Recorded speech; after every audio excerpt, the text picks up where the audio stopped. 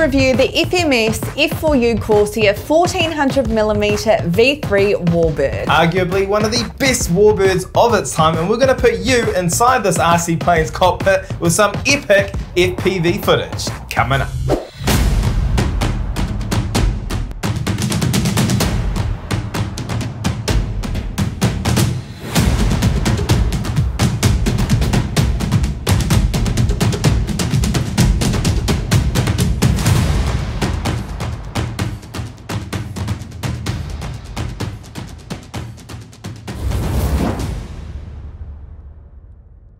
We're going to be doing two flights today, one clean and one with all of the rockets and the fuel tank on board. We're going to be first using a 5000 milliamp battery, and then we're going to be using a recommended 2600 milliamp battery. The recommended batteries and the plane will both be linked in the description box down below if you're interested. Now before we get to our maiden flight of this beast of an RC plane, first we're going to do a quick overview. We have the plug and play version of this Corsair, and that means you need to supply your own battery, charger, transmitter and receiver. We're going with the Spectrum NX8 radio and the 8-channel receiver that comes along in that combo. We'll have that combo linked down below if you're interested. And this is a 6-channel aircraft, so you're going to have control over your ailerons, elevator, rudder, retracts, throttle and flaps.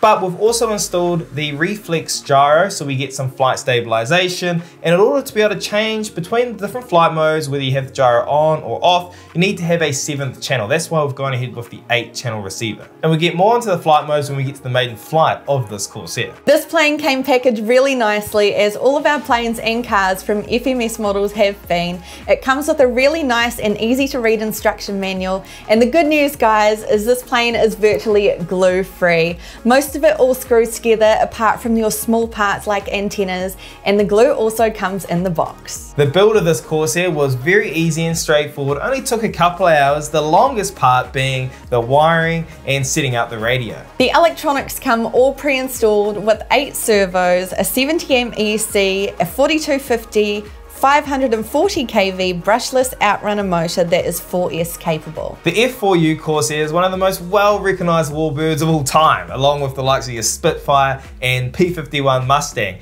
Now, one unique thing that stands out from this plane is its wing design. It has what's known as an inverted gull wing. That is where from the wing root, it bends down at an angle of 23 degrees, it then bends upwards at an angle of 8.5 degrees, giving it its dihedral wings, helping to improve its lateral stability. Now, the inverted gull wing design wasn't a stability issue, but rather a propeller ground clearance issue. The real plane had an enormous propeller blade, and in order to get that ground clearance, it could go with longer struts or longer landing gear, but by doing that, you'd need to increase the reinforcement on the gear, and that would increase the all-up weight of the plane, reducing its performance. Also, there was the issue of retracting it into the wing. The gear would just be too big. So to get around this issue, they had the inverted gull wing design, meaning the gear could be fixed lower on the wing. It means the gear could be smaller, lighter, fit into the wing fine when retracting, all while having the correct ground clearance for that massive propeller blade. This model does a really good job at replicating the undercarriage of a real Corsair with retracts. It even has geared doors. It's just a shame that there's no suspension on the main undercarriage. That would really help improve its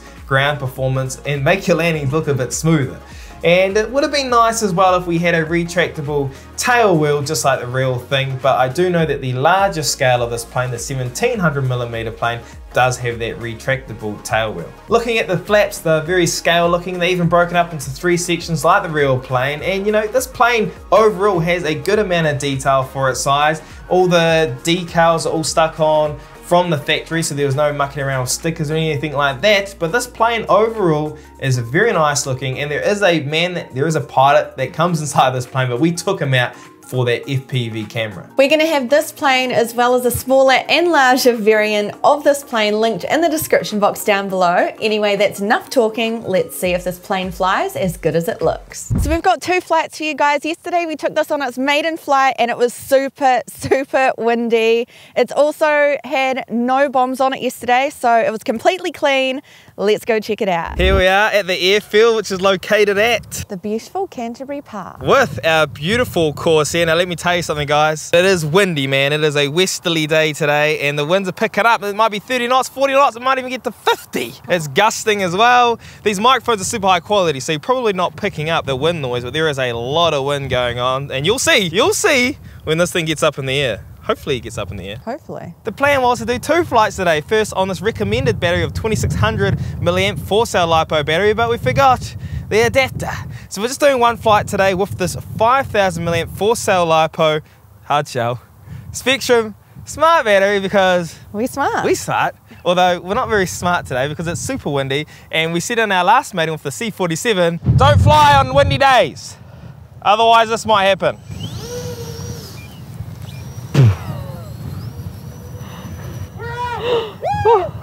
Not to ever fly for your maiden in windy conditions and gusty conditions, and we're doing exactly that today. I don't know if we'll ever learn. Show them my beautiful wiring, all right? Are you ready? Are you ready for this?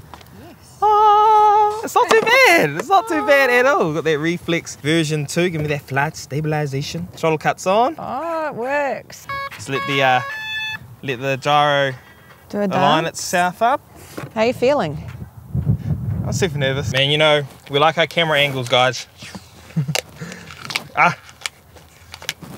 And yeah, that's how we do it in the Mari world. See? We've got that Insta 360 Go to it. I took the little pilot out, and now we've got our little minion pilot. Cockpit view camera is on, wing camera.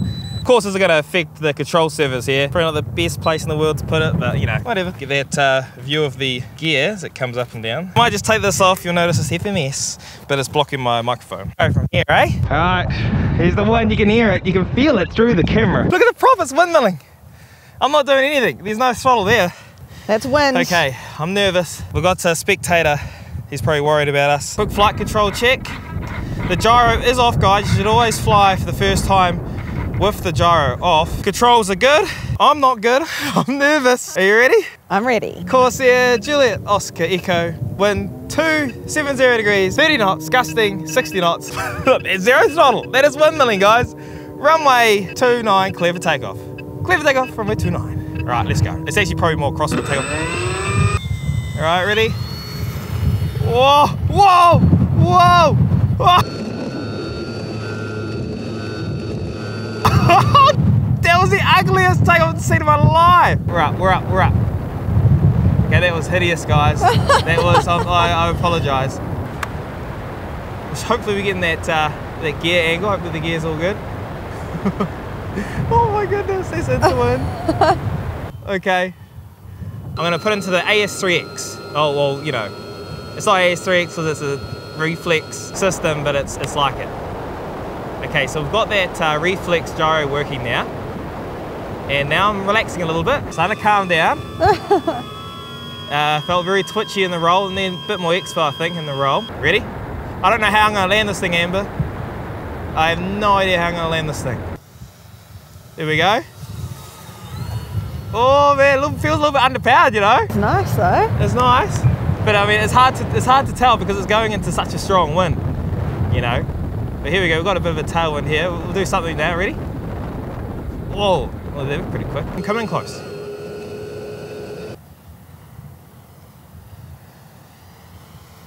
Whoa. That is sweet. So nice. Whoa, look at that roll rate. Man. So we're in high rates, and I have done it as per the manual, but it didn't tell me any expo, so I just sort of, I think I used about 15% on everything. Here we go. This thing's sweet. All right, let's see what we could do. Haven't done any loops yet. We'll do a loop, we'll come around. Oh, that was the ugliest loop of all time.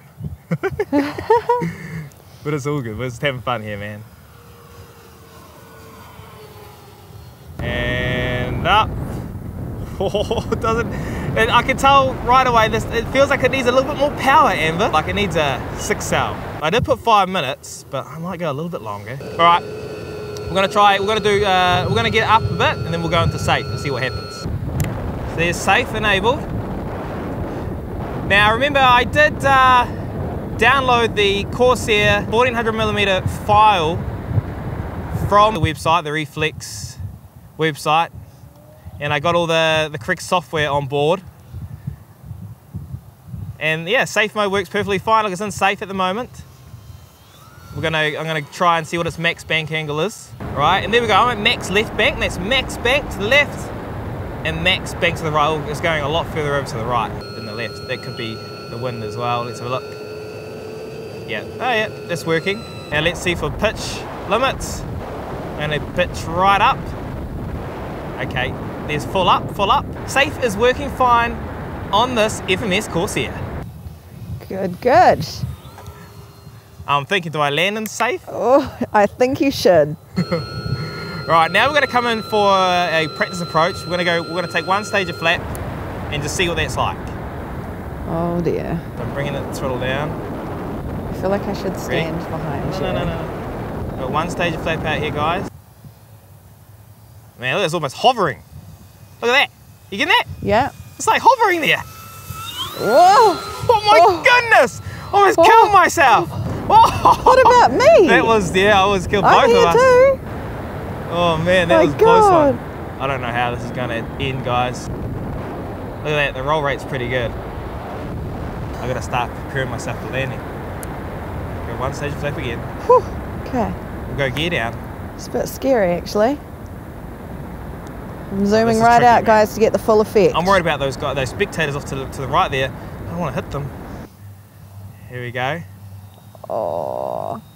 Oh yeah, no, it's over for this plane, I think. It's going to be a tricky one. I could have landed that. I could have landed that. But away with the flap, away with the gear. I just wanted to get a practice approach in. Right, so this time, it might be the time. Ready? I am? Yeah, you got that. Yeah, that's cool. Oh. All right, I'm playing with fire now. Yes. Okay, now we're coming in for the landing. I'm going to go one stage of flap with the gear down. We're going one stage, all the way ballooning up. I'm staying zoomed out for the landing, guys. I'm down at about 40% throttle here. Now let's hope. I'm scared. Oh, this is hard. It's hard coming towards us like this. I know. Oh, we will take it. We will take that landing. It looks like the right landing gear might have collapsed. Well, let's go check it out. Throttle cutter's on. The cameras are still attached. It's good to see. And we have one collapsed landing gear, but it doesn't look like it's damaged. So you saw that day, it was crazy windy. Not a great idea to make in a plane when it's super windy. Today, it's kind of still windy, but we're still not really learning. We're not really learning, are we, Amber? But we want to get a flight done with the recommended battery. This is a 2600 milliamp soft shell LiPo battery. I've switched around the connectors, so there's no need for adapters. Let's chuck this to the plane and get up in the air. Oh, and this time, it's also got all its bombs and fuel tanks attached. Oh, second flight. We're going flaps, one for takeoff. I'm in the stabilization mode or optimize. There is 3X mode. I am procrastinating because I am nervous because it is still windy. You don't want to miss this.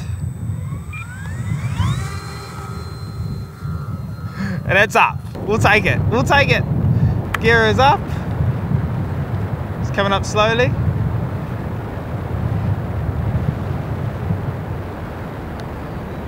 And flap is up. And we are away. So in the manual it says with the tanks and the bombs attached that you should not do any aerobatics at all. But what do you reckon? Are we gonna be listening to that? I don't think so. It does need a lot of trimming because of the fact that they had a 5000 milliamp battery in there yesterday, very nose heavy. Now it's better balanced with the recommended. We need to do something like inverted. We're inverted. Coming out of it.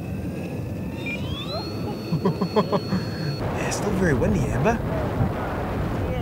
It's the thing in New Zealand, man, the weather's always doing something, you know? Very gusty. You got some towering cumulus over there, well, you did earlier on. It's a lot of convection, a lot of instability in the air. You can see it, it just goes past. Definitely want that stabilization working for you today. Okay, I'm gonna come in, we didn't do a full flap yesterday, so I'm gonna come in into wind and we're gonna go as slow as we can. Let's see what it looks like. You ready? Okay, I've got one stage of flap down now. And this is the first time we've ever gone full flap. You can see it ballooning up. Look, it's almost hovering in space. You could really see, yeah, that wind's strong, man. You can tell. Ready? Yes. How cool was that? How cool was that? Yes. And we're going out. Away with the flap. Oh man, this is gonna be a hard landing, Ember. So that's one problem with this plane, guys, is there's no suspension at all on that landing gear. And that is a problem. Don't worry, I had it. Did you though? Yeah, I had it. I've been at full throttle almost this whole entire flight. Ready, we're gonna go into a bit of a vertical here. Let's see it a little bit underpowered.